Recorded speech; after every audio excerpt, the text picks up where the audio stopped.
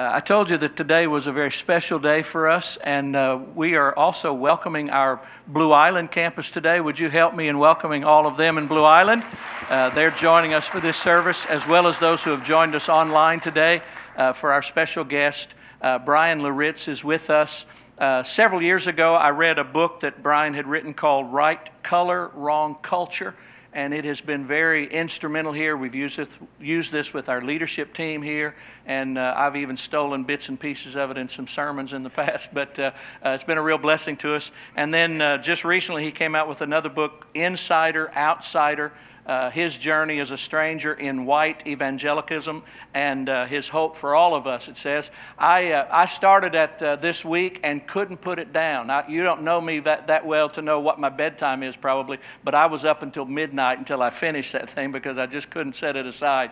And we do have both of his books at the book. Well, he's written more than those two. We have both of these books at the book table today if you'd like to help yourself to one after the service. But I am just delighted to have Bryan here. We've been doing a series all this month on the various divisions that have plagued mankind almost from the beginning, and he's here today to close that out for us. Pastors a mega church in the Bay Area of California, but I believe more than anything else he's here on assignment today, and so I want you to give your very best welcome to Bryan Loritts from California. God bless.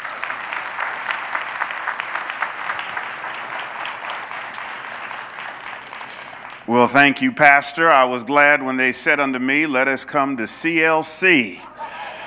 It is a joy to be here, although this weather, boy, I can't wait to get back to California. Seriously, no hyperbole at all. When it rains in California, I can count on a 20% decrease in church attendance.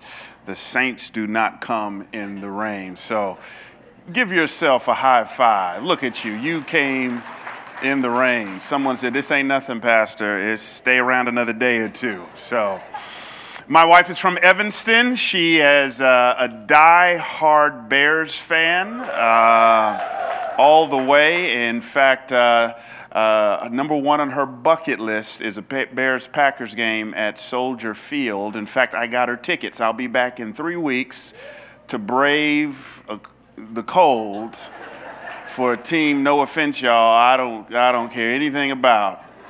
Someone says that's love. That's love. So what a joy it is to be here with you. I want to hurry up and make the best use of our time. I asked the pastor, how long do I have? Whenever I'm a guest in someone else's church, I always ask that question. Reminds me of the time not too long ago I was preaching in a Presbyterian church in Charlotte, North Carolina, and I said to the pastor, how long do I have to preach here? You know, Presbyterians can be tight on their time, and he shocked me. He said, oh, Pastor, we are a spirit-filled, spirit-led church. Time means nothing to us here. You take as long as you like, Pastor, but the people leave at 12. So someone said, we ain't leaving at 12. We leaving way before then. Let me say a word of prayer and we can get into it. Father, we bless you already. We've experienced your presence in corporate worship.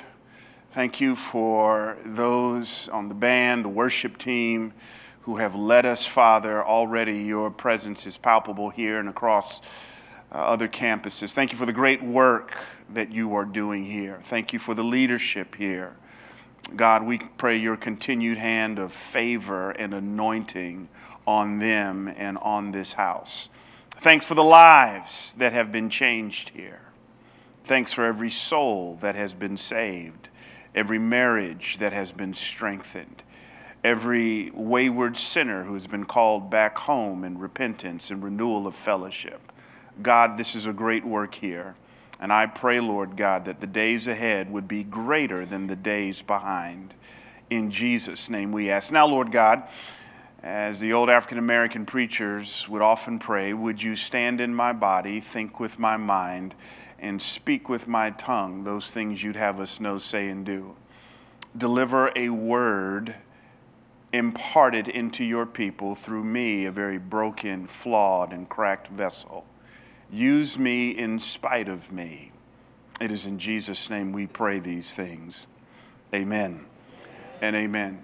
If you have your Bibles, please meet me in Hosea chapter 3. I was thrilled when your pastor reached out to me and told me the series that you all have been walking through these last couple of weeks, and it's been a bold series as you all have talked about safe topics like race and gender and class and so on and so forth. In this day of division, we need to venture into these dangerous spaces that the church talks about.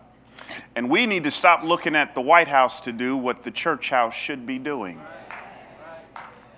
The White House is not supposed to be leading the way. It's God's people, it's God's church who should be setting the agenda. When I got off the phone with your pastor, I had agreed to talk about race, and last night I was thinking through what particular passage I should talk about, and we are going to hint at the subject. But I just got to thinking that if we don't talk about this one thing, then the previous 3 weeks or so will not have mattered. If you don't have this one ingredient in your life, then the last several weeks will just be a session in information gleaning and gathering. You've got to have this in order for the former things to work. A young man sat down for a conversation with an elderly woman.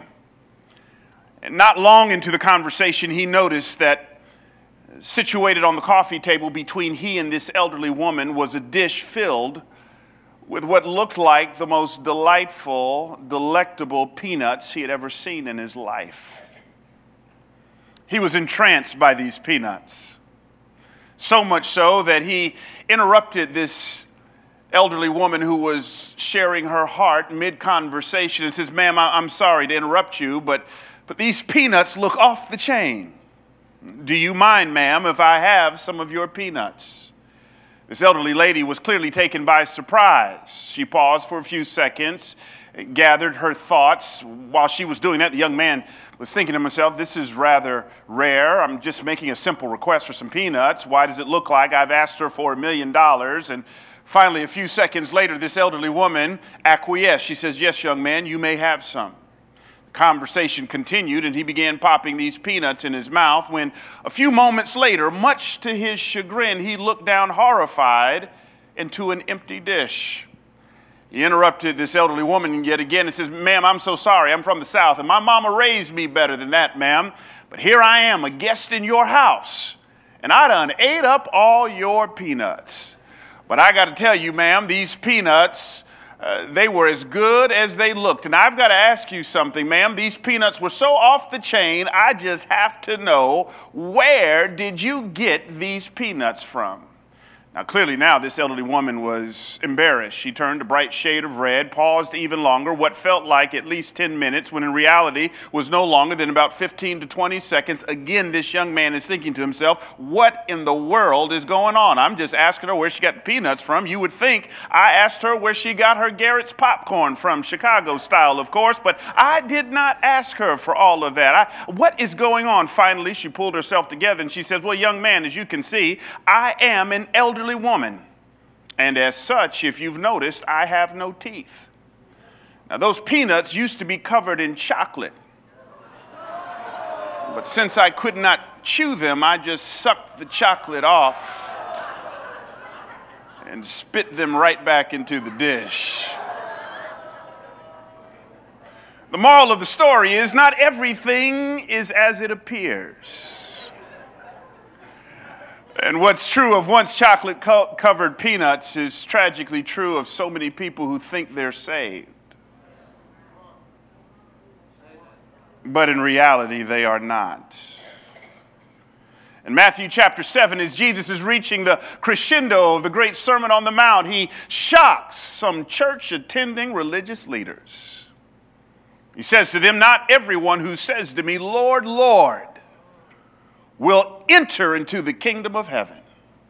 He was talking not just to folk who came to church for the first time. He's talking to leaders of the synagogue. He's talking to folk who memorized the first 5 books of the Bible: Genesis, Exodus, Leviticus, Numbers, and Deuteronomy. He was talking to people who tithed regularly, who showed up and served and even taught the scriptures. And yet he tells these people, you think you're saved, but in reality, you are not. As my grandmama used to say, not everybody talking about heaven is going. It was C.S. Lewis who once said that when we get to heaven, we will be surprised on two fronts. One, we'll be shocked at who is there that we knew for sure would not be there. And two, we'll be shocked at who is not there that we knew for sure would be there. Salvation is a mystery.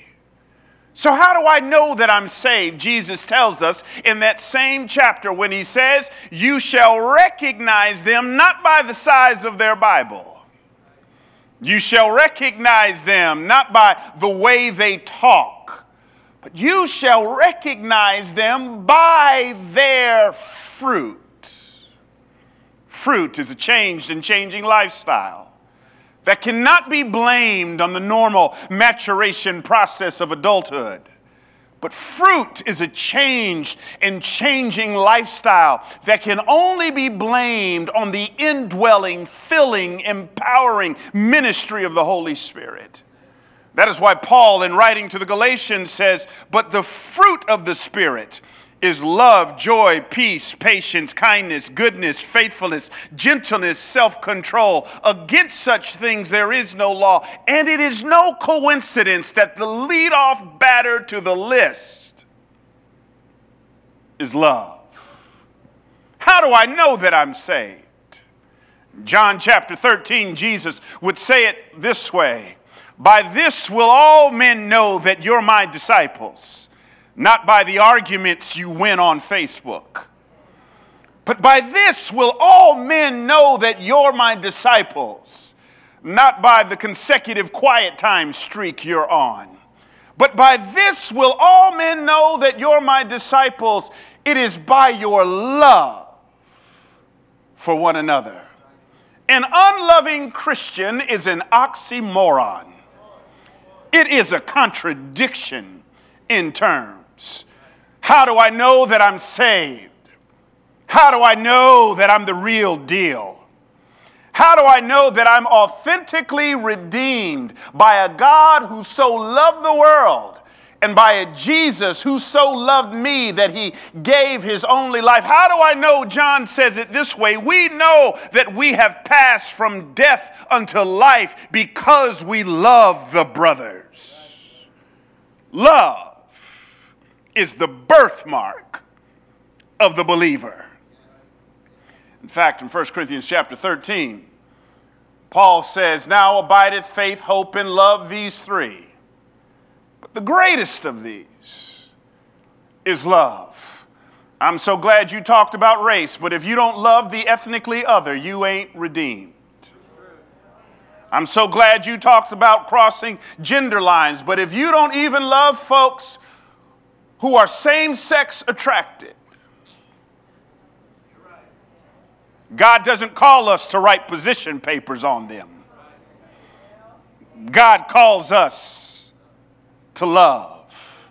But the question on the table I want to explore with you the next 26 minutes that we have together is, what exactly does it mean to love somebody? Pastor, you've been hanging out at 35,000 feet. I need you to bring this down to my living room.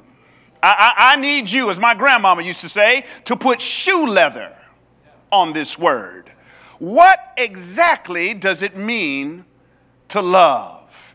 It was Robert Smith Jr., the great professor at that divinity school, Beeson Divinity down in Alabama, who says every New Testament point has an Old Testament picture. Every New Testament point has an Old Testament picture.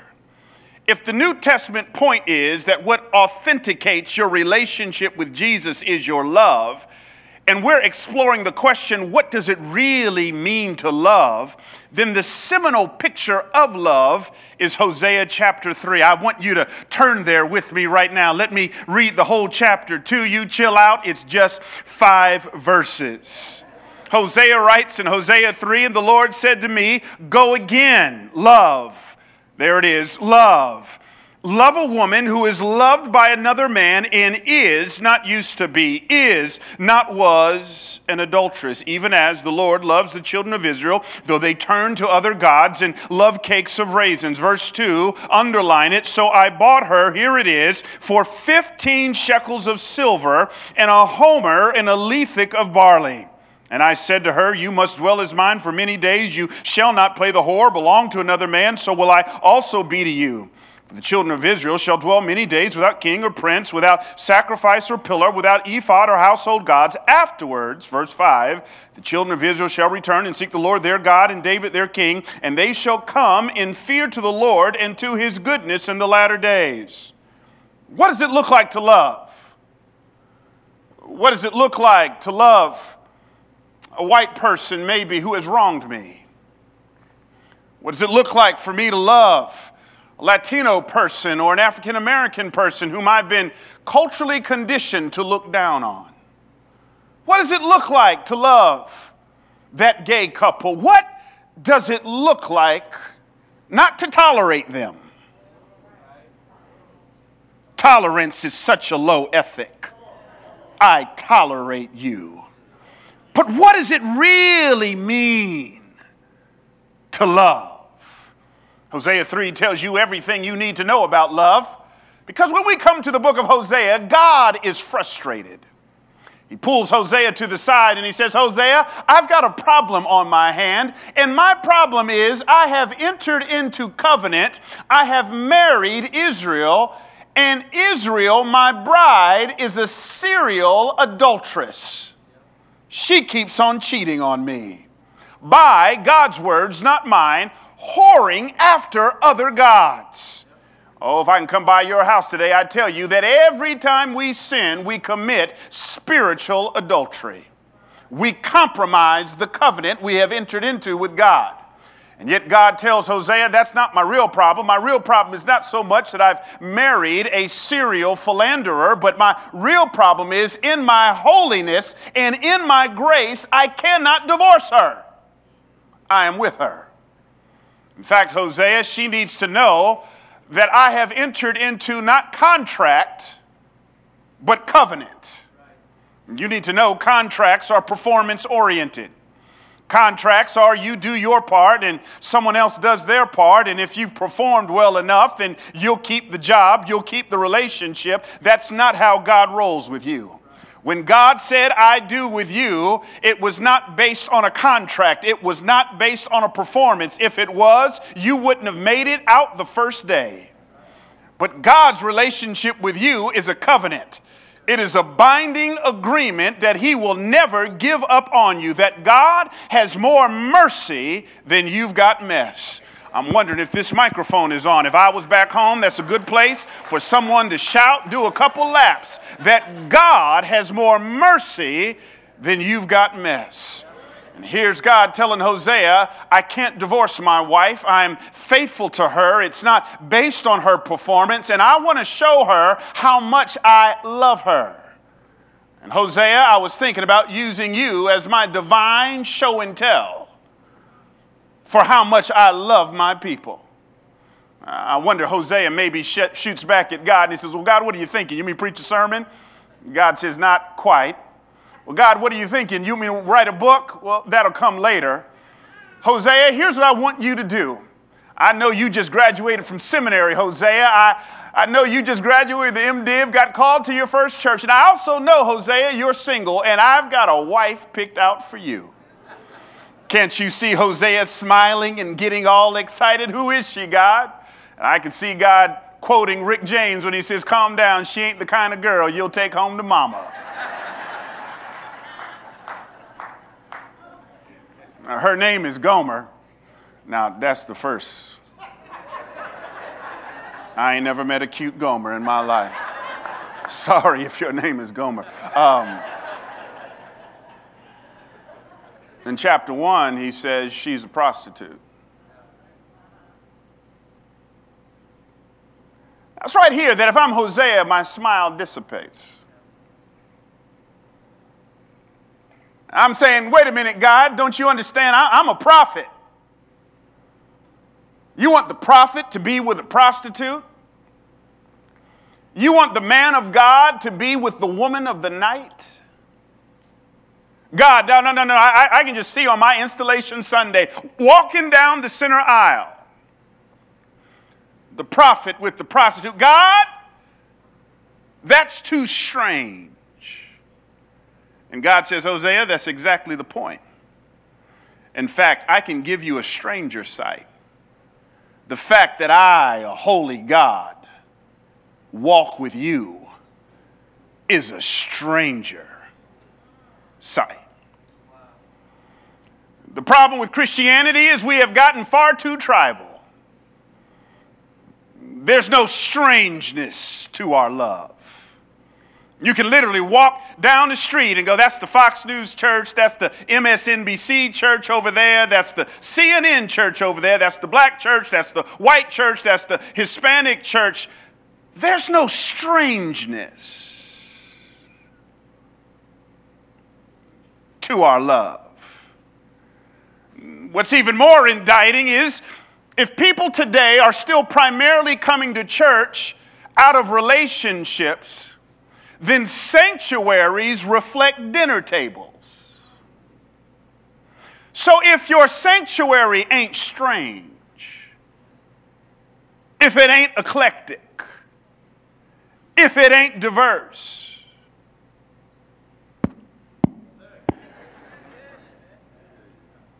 what does that say about your dinner table?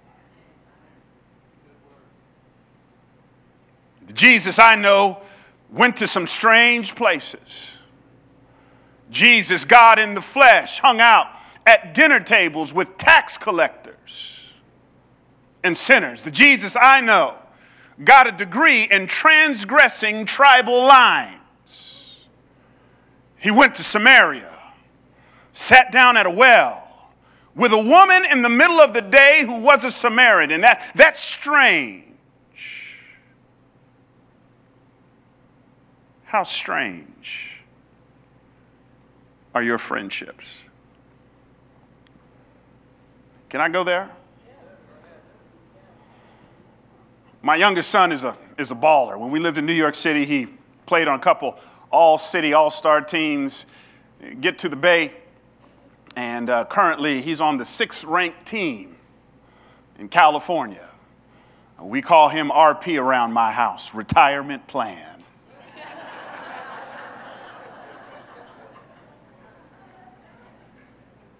His first tournament, we had just moved to the Bay. His first tournament was in San Francisco, and my son's a 2-guard, and we sit there, and we end up befriending 2 women who are married to each other, whose son is the point guard on our team. At the end of that tournament, we exchanged phone numbers. My wife and I hopped in our car and made the long journey from San Francisco back to where we live in San Jose. And on the way back, my wife and I said to each other in so many terms, what if God is calling us not to change them? Newsflash, we can't change anybody, not even ourselves. But what if God is calling us to love them? So we invite them over to the house. And those early meetings were really strange. They were doing what couples do. Public displays of affection at my dinner table. I grew up in the South, in a time when it wasn't open. And it was strange for me. And we're having good conversation. And the whole time I'm thinking to myself, please don't ask me what I do for a living. And all through that fall season, they don't. Top of spring season, they're over one day, and one of them says, well, Bryan, we've been hanging out for a while. We've never asked you, what do you do for a living? I said, I'm a pastor. I tell people how to find true meaning, value, significance in life through God's only Son, Jesus Christ. And one of them got up from the table, muttered under her breath, didn't see that coming, grabbed her purse, was going to make her way out my house. And I'm thinking to myself, and y'all call us judgmental?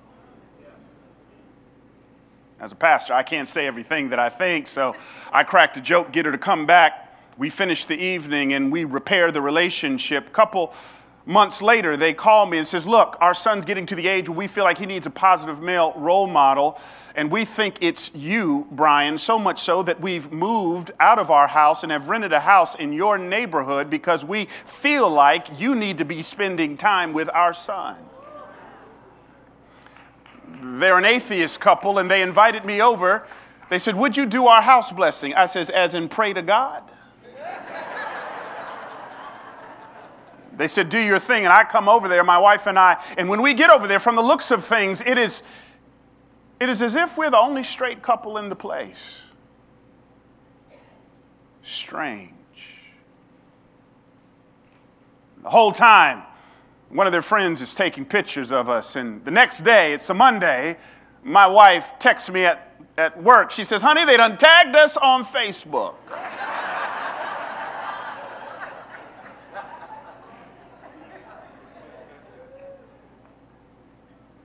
Strange. A couple hours later, one of the dear sweet mothers in our church, bless her heart, 80-something years old. I pick up the phone. She says, Pastor, I was on Facebook.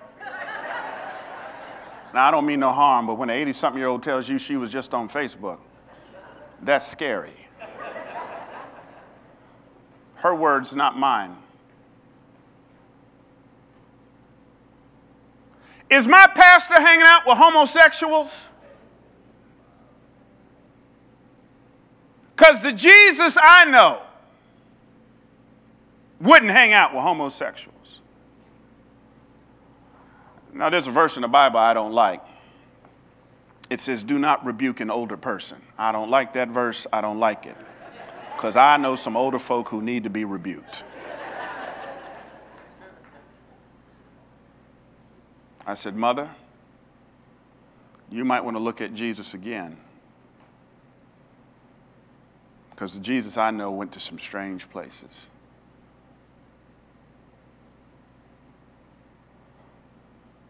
A couple months later, we were headed out on vacation, and we said to them at the end of one of the games, hey, we're going to New York City, then down to a Christian camp in South Carolina. We'd love to take your son with us on vacation. We'll take care of everything. I know y'all have to talk about it, think about it, discuss it, get back to us, but we'd love to take your son. They said on the spot, we don't need to think about it. He can go.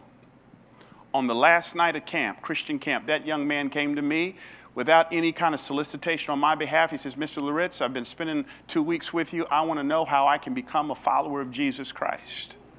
I just led him to faith in Jesus Christ, just baptized him. And his mom said to me,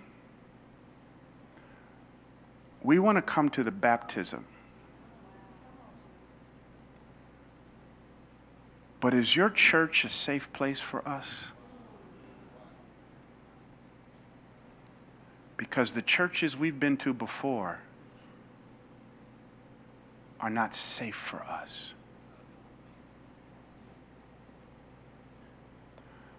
I says, when you come, you sit on the front row next to me. The pastor sitting next to 2 lesbians.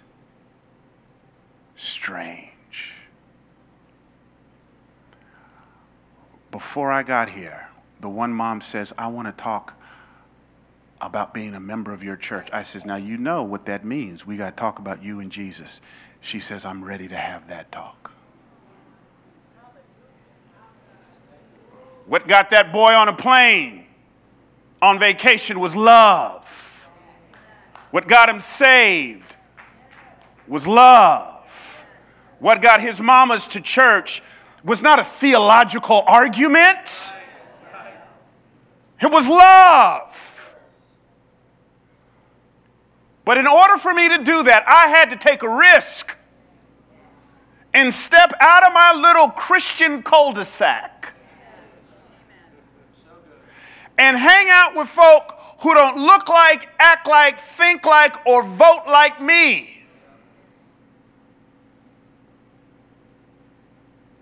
How strange are your relationships?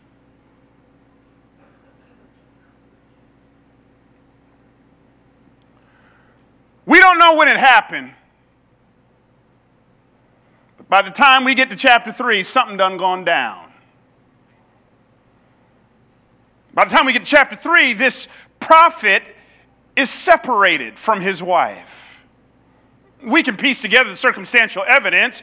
It is her fault because the text says she is an adulteress, which means somewhere after the marriage vows, her old sexual proclivities got the best of her and she cheated on him. If I'm Hosea, I'm going, well, that's great. I didn't want to be in this thing anyways. I'm going to exercise my right in the word of God, the law, and divorce her. And God shocks him by saying, listen, Hosea, remember, your marriage ain't about your marriage. It's an illustration for how I treat my people. And if every time you messed up with me, I wiped my hands clean of you, you wouldn't have made it out the first day. So here's what I need you to do, Hosea. I need you to do the godly thing, the loving thing, and go again.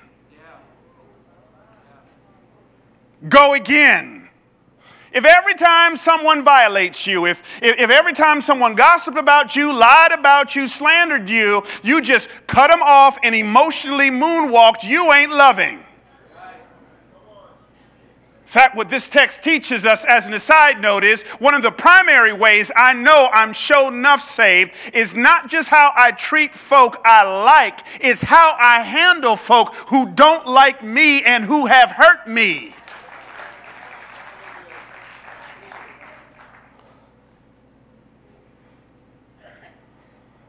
So he says, I need you to go again. I love it. Verse 2. So I bought her for 15 shekels of silver and a homer and a lethek of barley. I wish I had time to unpack this, but scholars tell us that the going rate to emancipate a woman who was being sex trafficked like Gomer was 30 shekels.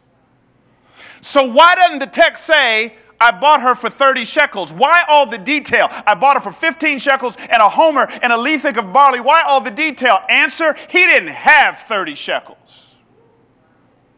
I can see him now rummaging in his house, digging in between the cushions of his sofa, looking under his bed, scraping together all of his currency, going to the auctioneer saying, I got 15 shekels. Will you take this? Auctioneer says no. He negotiates. What if I added a homer and a lethek of barley? That's all I've got. Here's the tripped out part: to emancipate the person who wronged him. He literally had to go to the auctioneer bankrupt.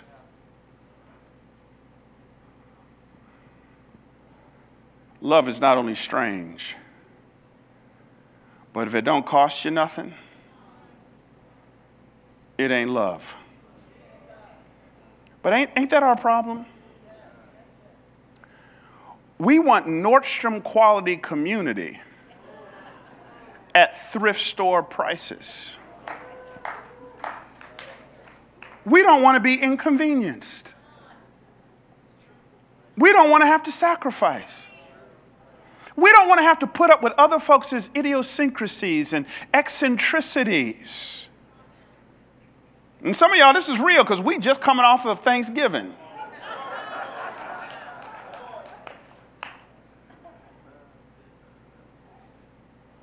Some of us, you got one time to wrong us, and we're done. If every time someone violates you, you cut them off, and you cut them off, and you cut them off, you're going to go to your grave a very lonely individual. If it doesn't cost, if it doesn't inconvenience you,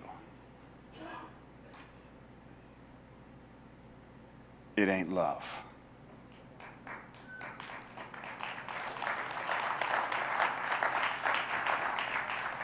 Watch it. I'm almost done. Watch it now. If I end the message right here, I make love to be this spineless thing.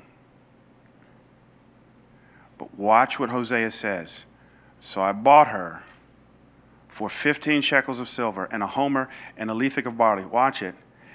And I said to her, you must no longer play the whore. Love has a standard.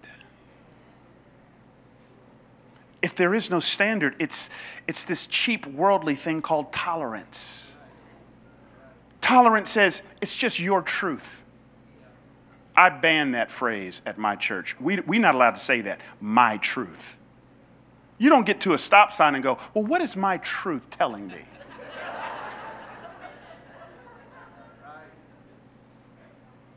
There is an objective standard. Hosea, here's what he's saying. If this relationship is going to work, we have to adhere to a standard. So when this lesbian couple came to me a couple months ago and said, Bryan, we'd love for you to do our vow renewal ceremony.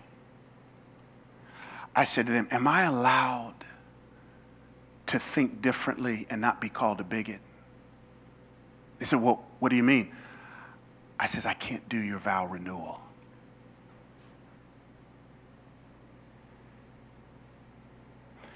Now come over for Thanksgiving. Come over for the barbecue. Let's put on some music and Cupid shuffle. To the left, to the... Let's do all that.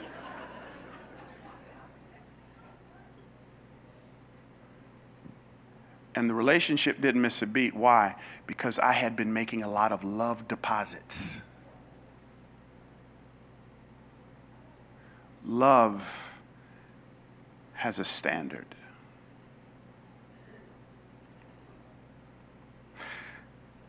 As we end, I've really been preaching this wrong.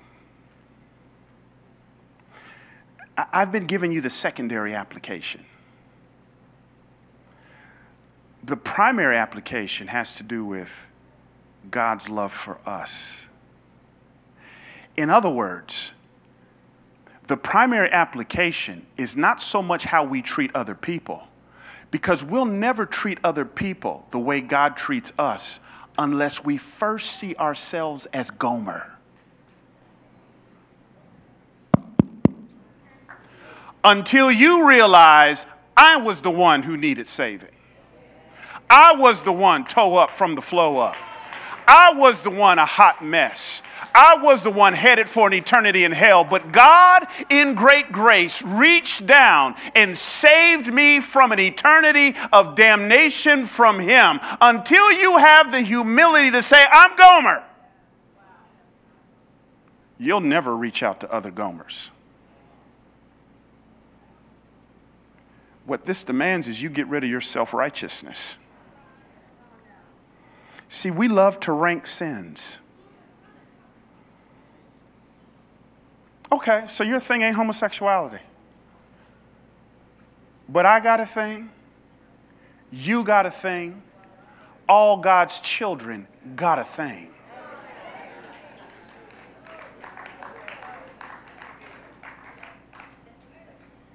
And the church ain't a massage parlor where we just make you feel good. It's a physical therapy place where we stretch the areas that hurt, where we step into the brokenness and we say all are welcomed here. But if you play around with grace, grace ain't going to leave you there.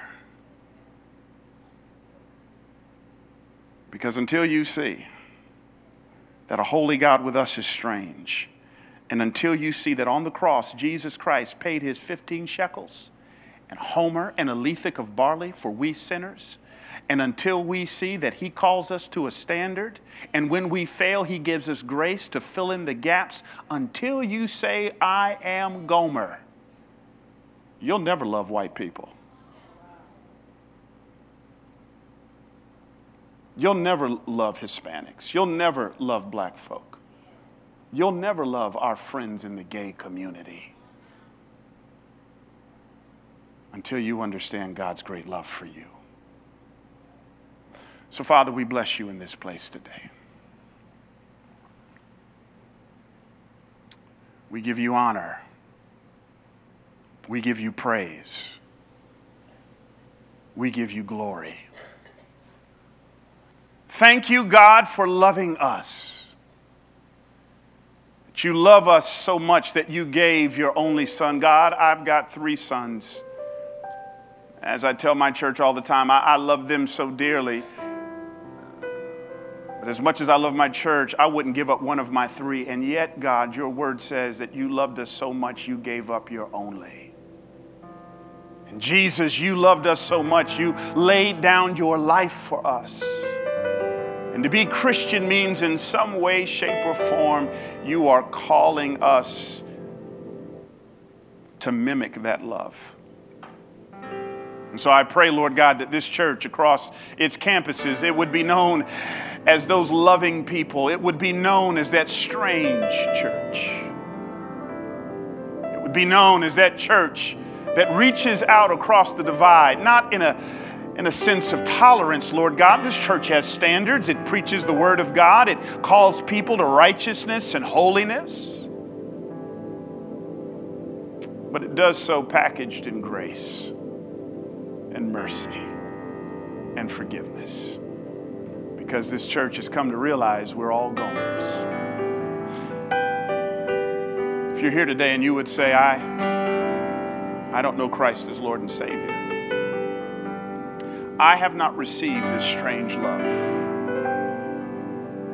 Maybe there's a sense in you in which you look down at those deep, dark places in your life and you say, well, wait a minute. If God knew this about me, let me go ahead and burst your bubble. He knows. And not only does he know, God says, I still want you. Oh, that's amazing. God sees all, but still wants you. In just a few moments, the pastor's going to come and he's going to show you how you can become a follower of Jesus Christ. So, Father God, as the pastor comes, I pray one more prayer. Rid this house, rid these campuses of judgmentalism, of a self-righteous spirit that somehow, some way thinks that they're better than people. And may they be people of authentic love in Jesus' name.